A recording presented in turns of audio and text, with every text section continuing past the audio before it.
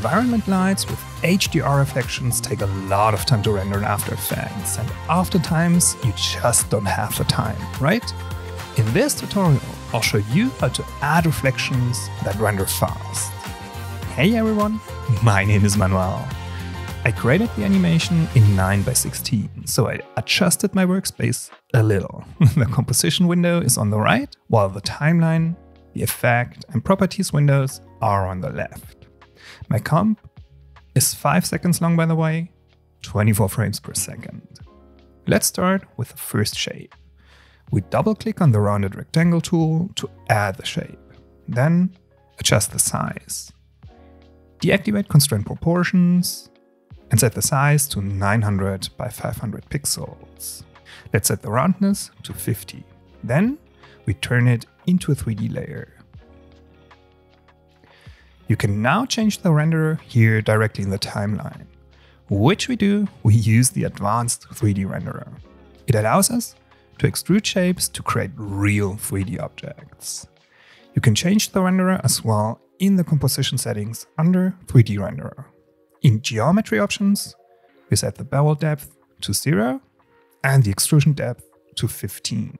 Now let's choose the orbit around cursor tool and rotate the scene. You can see the depth of the shape.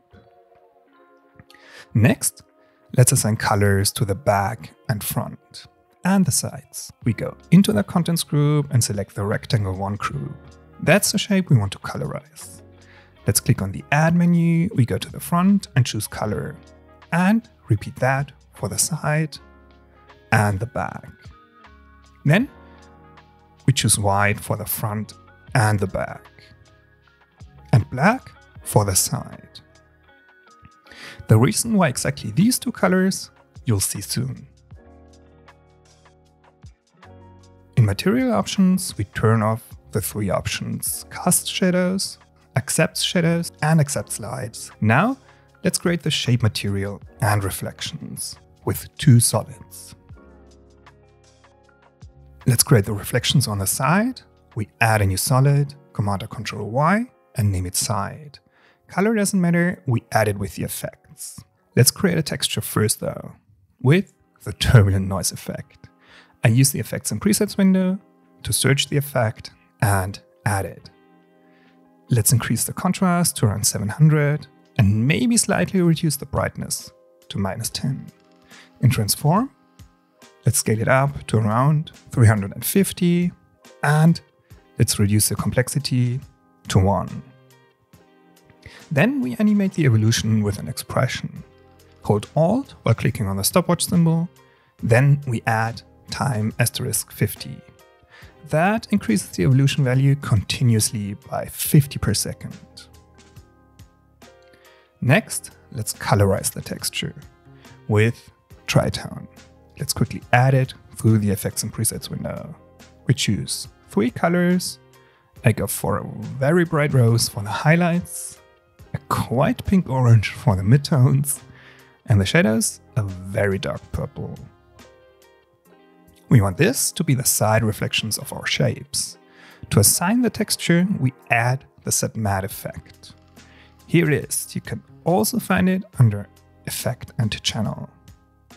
Choose Shape Layer 1 as source and use the Alpha channel. If you option click on the color management settings menu here, it shows you the alpha channel of the layer, which is all of the shape. Next, we add another solid. Command or Control Y again, which we name front back.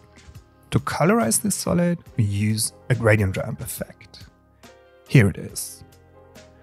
Let's choose 2 colors, like rose and a dark purple. One of my favorite color combinations at the moment. Let's roughly position the start and end point. We'll fine-tune the positions later. To assign it to the front and back of the 3D shape, we use the Set Matte effect again. Let's add it. We take the matte from the shape layer again. This time, we use the luminance for our matte. And that's only the white parts of the shape, which is the front and back. Rotate the shape and you'll see it actually covers the front and back. Because the two solids are 2D layers and the front and back are above the side texture in the layer stacking order. Now, let's position the shape. Press P to open the position property, then Shift R to add the rotation property. I figured out these values before. The position 420, 1040, and 40. The orientation is 325, 320, and 10 degrees. This looks different from the original because we rotated the whole scene earlier. So we need to reset the view under View and Reset Default Camera. That looks much better. To add more shapes, we select all three shapes and duplicate them. Command or Ctrl D and move them to the top. Then remember to update the source in the two set matte effects to the new shape layer. Shape layer 2 in this case. Press P and Shift R to open the two properties we need. The position of this shape 460, 940. The orientation 325, 320, and 25 degrees. Now you should fine-tune the gradient positions in the front-back solids. Move the bright start to the left side and the darker end towards the right. Repeat this a few times to add more shapes, and adjust the gradient colors if you want.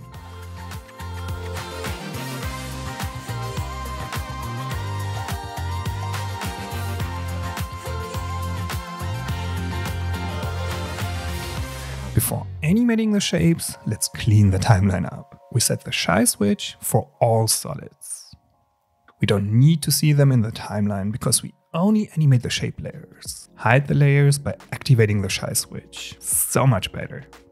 Then let's select all the shape layers, press P to open the position properties, then Shift and R to add the rotation properties. We go to 3 seconds and with the layers still selected, set keyframes for all position properties and orientation properties. If you now press U twice, only the properties with keyframes are visible. Then we go to the beginning and move all shapes to the same start position. Make sure all shapes are selected, the position 540, 1050, 2000. The orientation 0, 270, 90 degrees. Then let's ease the animation in the graph editor. Make sure Edit Speed Graph is selected and Snap is activated. We select all points, add Easy Ease in a first step, then slow down the end of all animations as much as possible by dragging all handles as far to the left as possible. That's the first part of the animation, and you can see it renders pretty fast compared to lights and shadows. I use a MacBook M1 by the way, and you can instantly see the final result. Let's slightly offset the animations. We leave the keyframes of the middle shape at 3 seconds, move the keyframes of the shape left and right of it a few frames to the left, to 2 seconds and 17 frames. Then move the two outer shapes to 2 seconds and 10 frames. Let's check it out. Awesome. Then we go to 5 seconds and add the end positions of the shapes. We rotate them to the right. Maybe let's tilt them forward as well.